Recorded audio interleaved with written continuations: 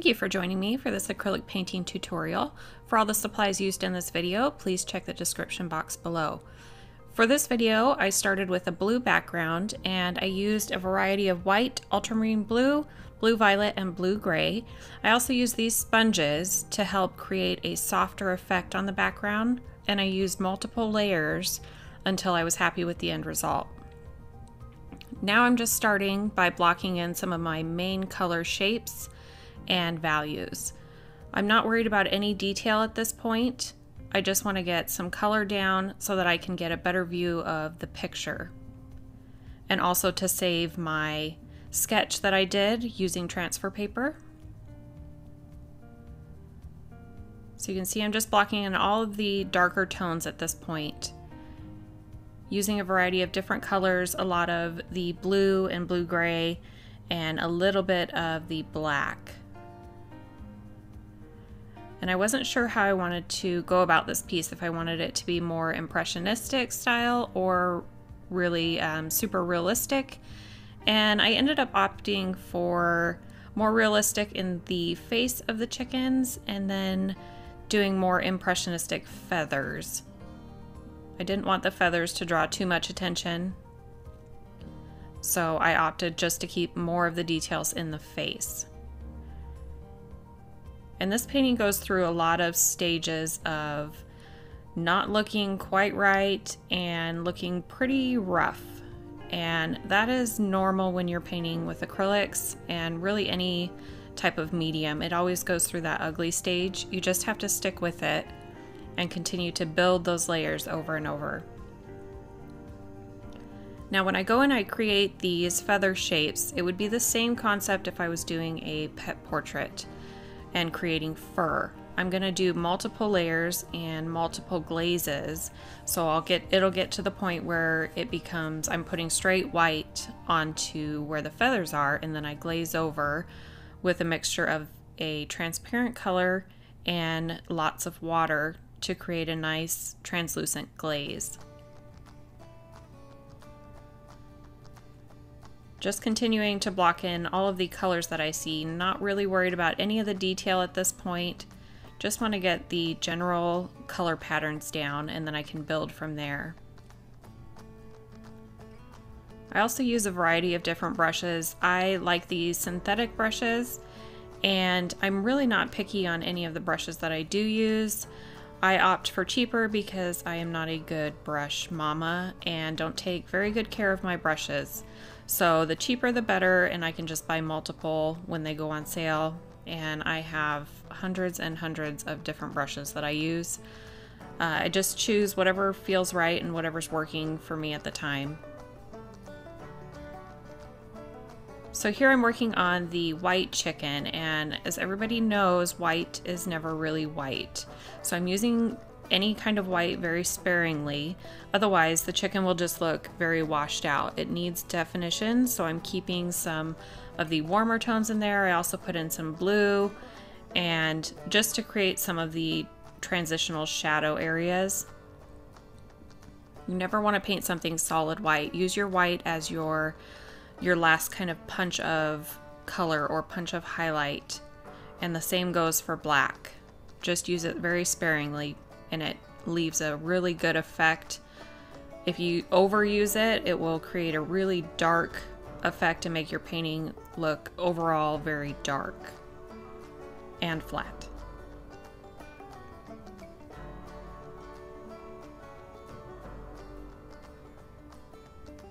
This reference photo is from Pixabay, so you're free to, I'll put that link in the description box below, you're free to use that.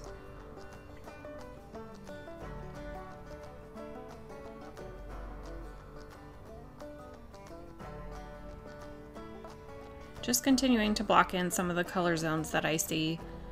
I'm being fairly loose with this. The only thing that I am being careful of is to make sure that my beak and eye area and comb area are in the correct placement, which is why I like to sketch out the image onto the canvas after I've done the background and then just block in colors, because it will allow me to save that sketch so I know exactly where I need to put things.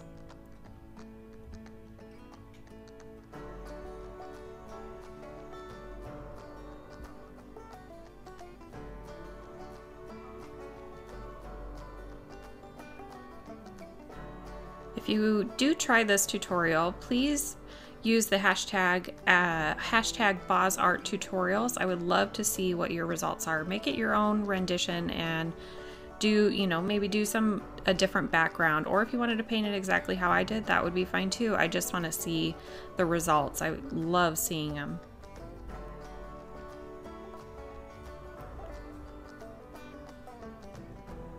So I'm making sure I'm adding in some visual texture. There's not actual texture on the canvas when I paint. There's usually, it's a very flat surface when I paint, but I like to have this visual texture in there so that when I do the translucent glazes, that texture will show through and make it look like it's feathers without having to add all of that detail and paint each feather individually.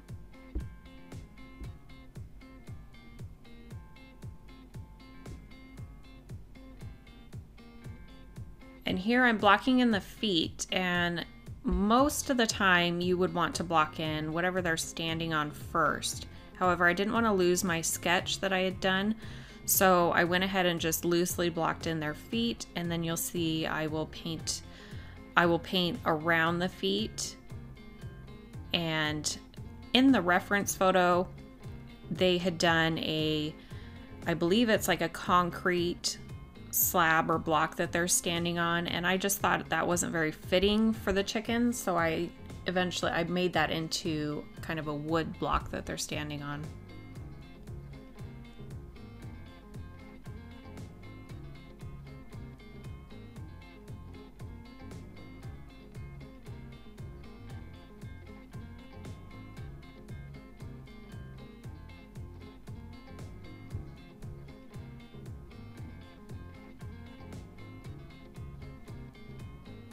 Just continuing to block everything in. I am stepping away from my reference photo occasionally so that my view isn't obscured by all the details in the feather, and I'm looking more for the color zones that I see.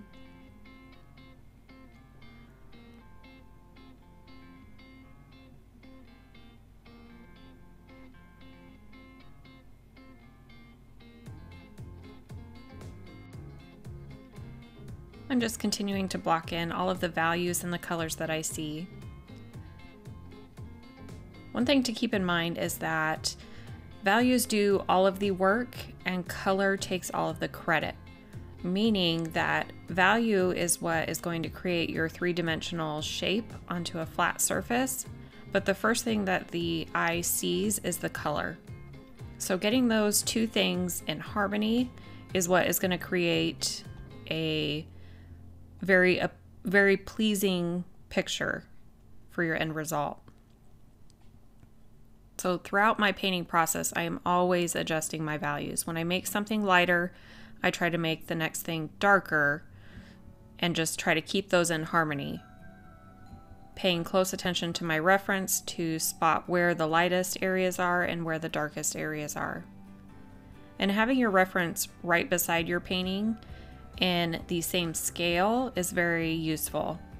The only thing that you need to be careful of is that if you're printing a picture and placing it next to your painting, your printer is going to obscure some of the colors unless you have a really, really good printer.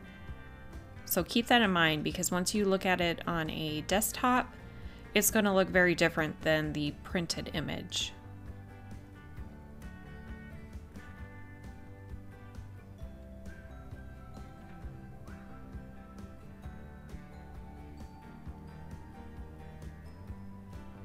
And at this point in the painting, I would call this kind of step one.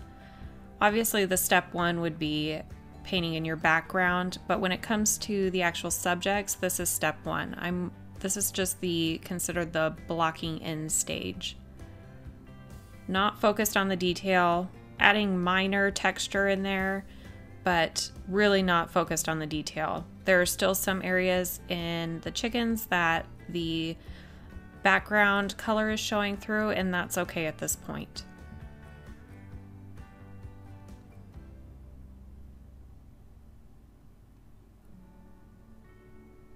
And usually when I finish the step one, which would be the base layer, when I finish that, I like to leave the painting and begin step 2 with the glazes and such on the next day, and just kind of come at it with a fresh set of eyes. For me, that just works best. It takes me multiple hours to complete a painting, generally. And so staring at the same object over and over for hours and hours kind of plays tricks on your eyes. So stepping away allows you to come at it with some fresh eyes and sometimes some new ideas. So now here I am blocking in the concrete slab, and I was gonna do it concrete until I got it blocked in and realized it's just not. I think that wood would look much better in this scenario.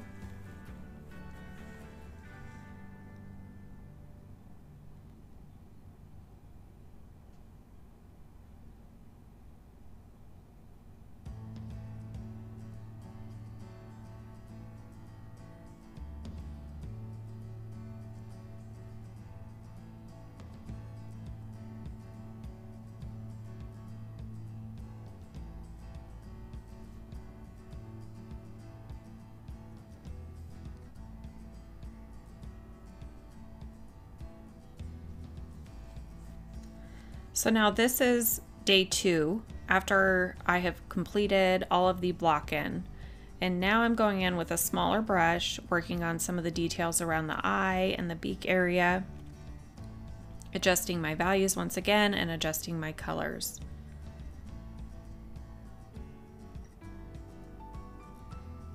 Now you'll see I'm starting to put in more of the pure white in some areas, and this is what you do if you're going to glaze. So I wanted to make sure I have those feathers that I want to be more vibrant. I have those covered in a nice layer of the white. That allows me to go over it with glaze and keep the value correct, but change the color.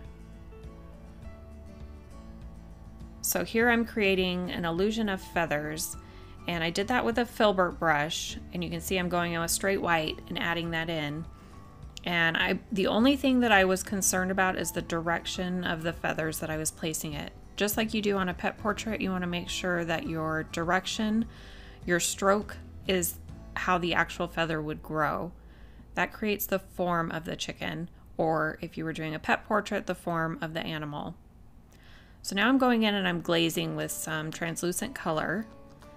This kind of really makes the feathers pop in certain areas. And I do that multiple times. So you'll see I'm going back in with more white now. And I'm creating multiple glazes. You just want to make sure that whatever you're putting the white on, the paint underneath is dry. So once you put this white on, you want to let it sit and dry before you go on with your glaze.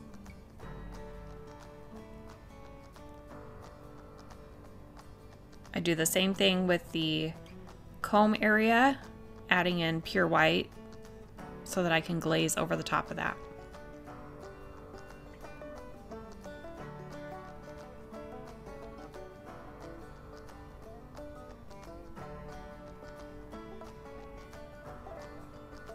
And I'm constantly adding in more darks to keep my values in check.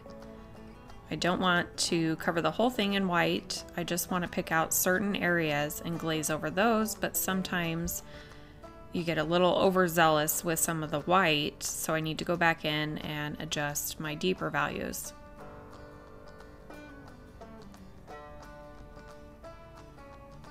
And I painted in the feet fairly loosely. Even in the end result, I wasn't too concerned with the detail. I didn't want the focus to be on the feet. Like I said, I wanted the focus to be on the face of the chicken because that's where their personality is.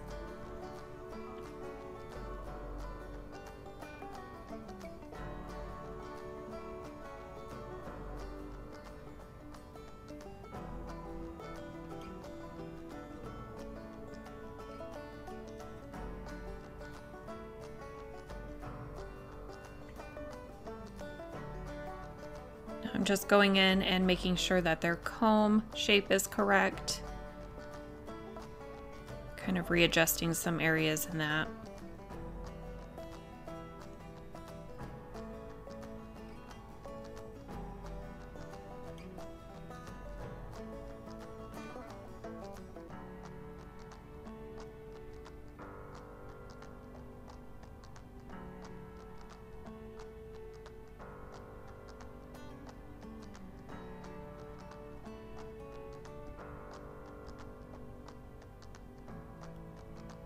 Now I'm just softening up some of the feather area. It had a little bit too much definition from the prior glaze, so I'm going in with a little bit more of an opaque color.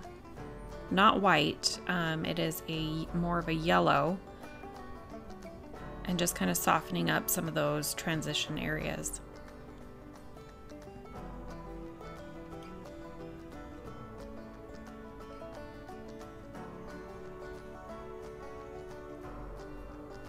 And for this one, I'm just making sure that I am adding in lots of warm tones in the shadow areas, and just so that I can tie in the background a little bit more, I did add some blue into the feathers as well.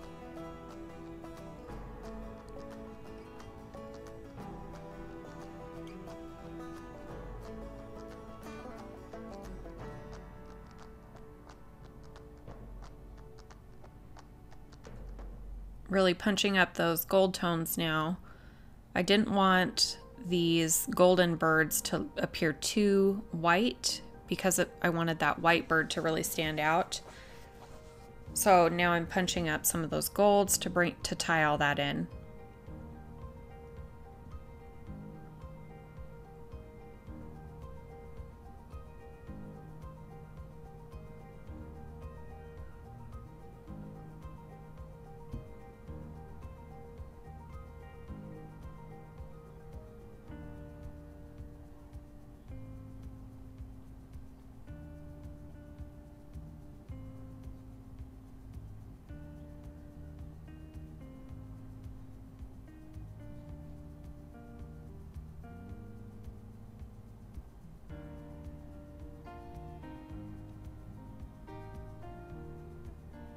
And the two birds on the end are very similar in color, but I did want to make them a little bit different. And you'll see the end result. They look like they might be the same bird, same breed of bird, but I wanted their coloring to be just a little different.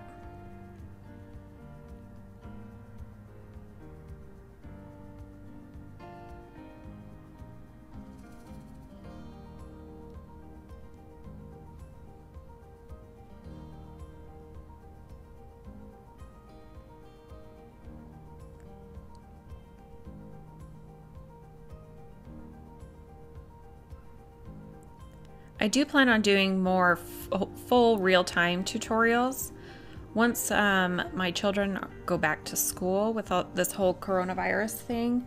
They've been out of school, so I haven't been able to do a real-time tutorial because of the noise factor with children, and usually it's nice to do that with a quiet house.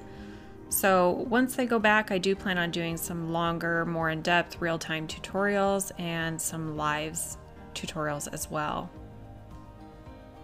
So if you haven't already, please like and subscribe, and that way you'll be notified. You can also click the bell button. You'll be notified of any of the uploads that I do in the future.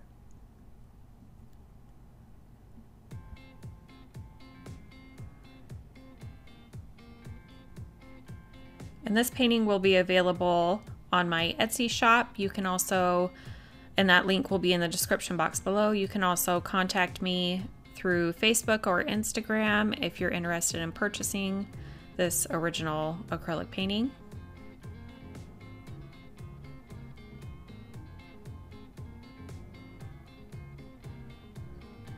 So here you can see it's gonna start going into the ugly stage, and this is laying the base down for some glazing that I'm gonna be doing. I really wanted to add some vibrancy to those comb areas and the skin underneath their beak. So in order to get that vibrant kind of orange-red color, I really needed to punch that color up with some white first so that I can glaze over the top of that.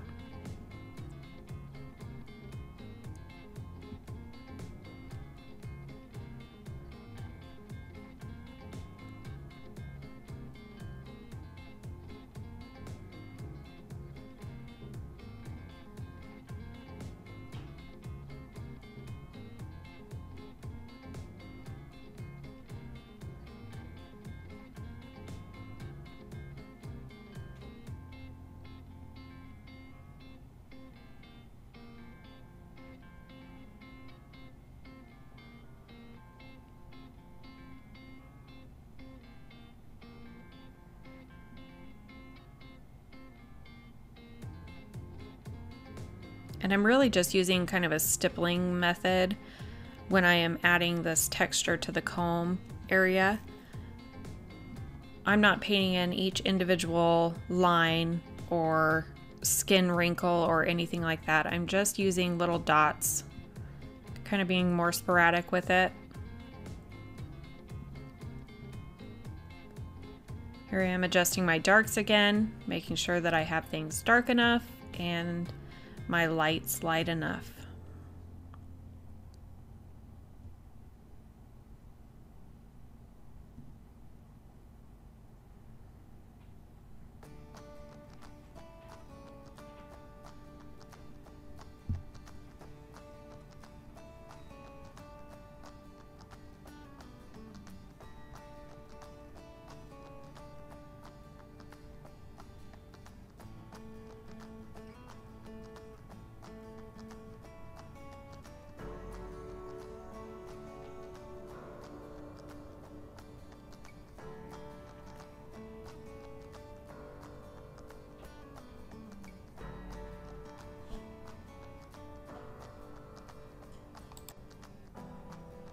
I'm really just jumping all over the painting right now, just trying to pick out what details I want to include and what areas I want to be more softer.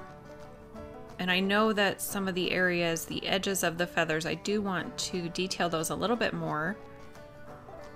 That's why around the leg area, any of the long feathers, I'm kind of putting in a little bit more highlight in those areas.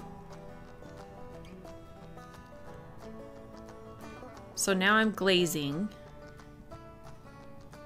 and you can see how much more vibrant and realistic those combs in the skin area underneath the beak becomes. Generally around a chicken's eye, it's very pink in color, sometimes red. So I carry some of that over the color that I use on the combs. I carry some of that over the eye area.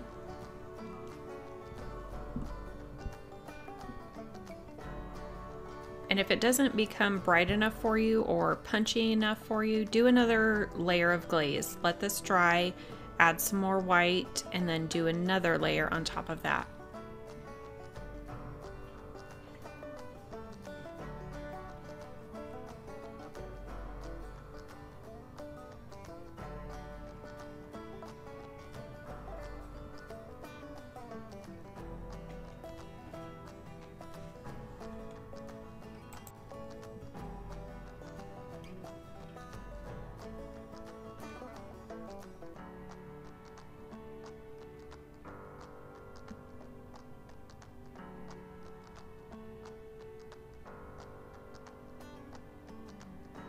So now I'm starting to detail some of the feet. Like I said before, I'm really not concerned with making massive detail. I just want the general shape and the values to be correct in the feet. That wasn't what I wanted the focus to be on this painting.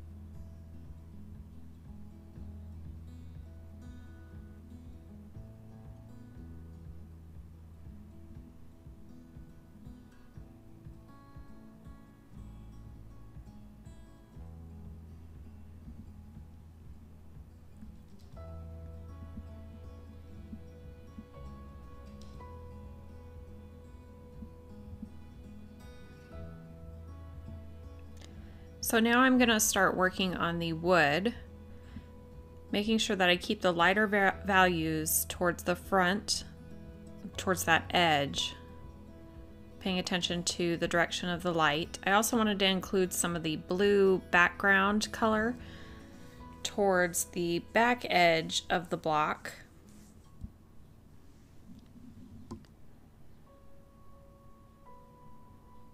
And that front area is fairly dark. And I am doing horizontal strokes just to give the illusion that there is texture in the wood there.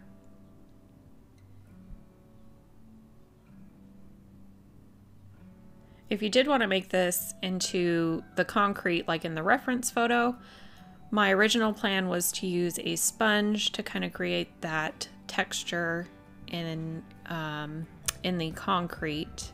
So I would suggest using a natural sponge for that.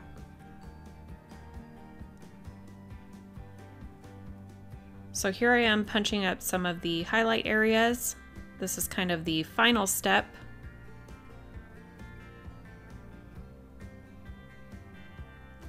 So now I decided that the background needed a little bit more motion to it. So I'm using a splattering technique, using a very stiff brush with a lot of watered down paint, using a lot of some deeper values and lighter values, and it just kind of gives it a nice splatter. Trying to not get it on the chickens and wiping it off if I do. I hope that you guys enjoyed this acrylic painting tutorial. I will be doing some more. If there's a specific subject that you would like to see, please let me know. And like I said, I will be doing some more real-time tutorials once school is back open.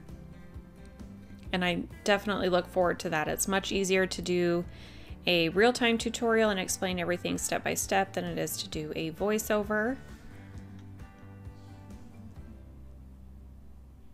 And to purchase this painting, please visit my Etsy site located in the description box below, as well as my social media links.